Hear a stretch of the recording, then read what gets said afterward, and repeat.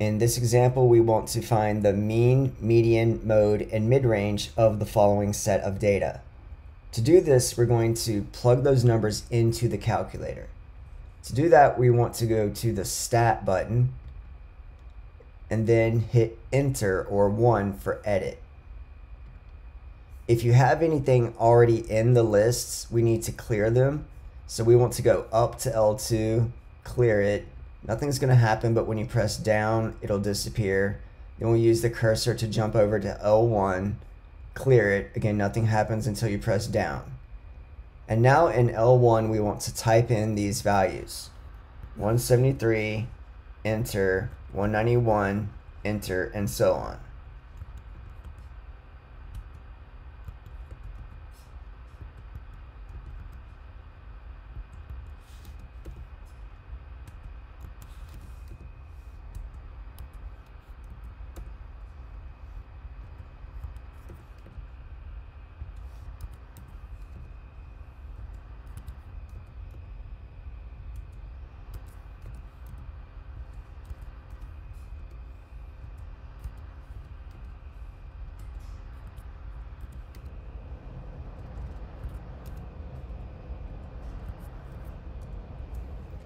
After you enter in the numbers, it's probably a good idea to go through and double check, make sure you don't have any typos.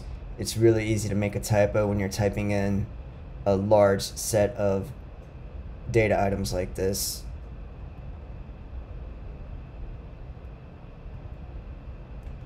So that looks good.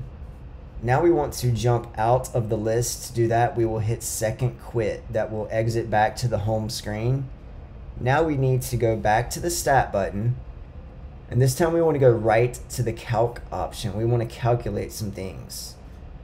And the things we want to calculate are one variable statistics. So we can hit number 1, and you should automatically see L1 here. If not, L1 is located above. If not, L1 is located above the 1. So if you had something else there, we could hit second 1 to put L1 in there. And then we just want to go down to calculate. Notice our first value is X bar. That is the mean that we're looking for.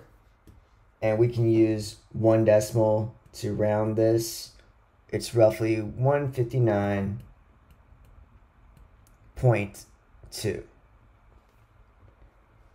Next, if we scroll down a little bit, we see median. MED is the median. That is 153. And the mode is not going to appear in this list. Remember, in order to find the mode, we need to find the number that occurs the most often. You may be able to look at these data values and find it. It looks like 138 occurs twice, and no other numbers occur twice, so 138 is our mode. Mid-range does not appear in this list. Remember, in order to find the mid-range, we need to average the low and the high. If we look in our data set, it does tell us the lowest and the highest. The minimum is 107. The highest is 195, the max. So let's just average those. To jump out of this, we can hit second quit, and now 107 plus 195 divided by 2, the mid-range 151.